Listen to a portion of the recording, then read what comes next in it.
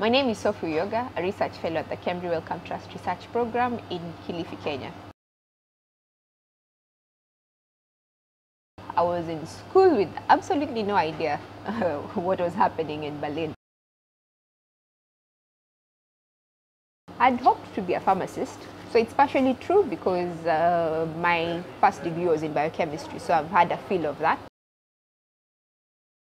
The challenge that my project addresses is having access to a child-friendly means of communication, which we've done through developing a comic book that is based on real-life stories and gives hope, creates awareness, and highlights the challenges that the patients face. The walls of stigma and lack of knowledge.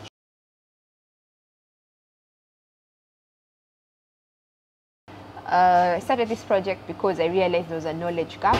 The patients we were handling at the clinic did not have an understanding of what their condition was. They also had quite a number of questions with no answers to, and they were faced with a lot of stigma in their communities.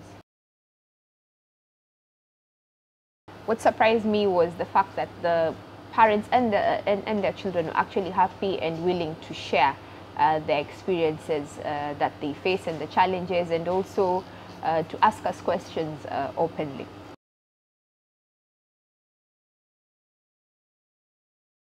The fact that it's based on real-life experiences from the discussions that we've had with the patients and their parents.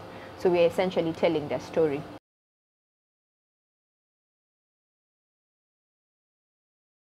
The comic books that were developed are actually being distributed for free, and therefore it creates knowledge opportunity, and it's being dispersed within the clinics where we meet the patients, but also in the schools and in the general community. So essentially the entire community has a source of knowledge about the disease.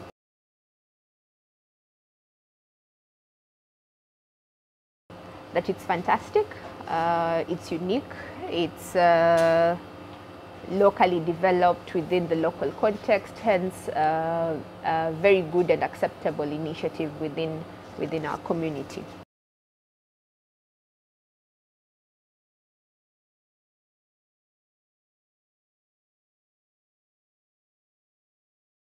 The fact that we've started up this project, and with the funds that we had, we could do limited activities. So the question is, how do we move to the next phase, which is distributing it widely. The fact that I really need to spread out the message and send it out there.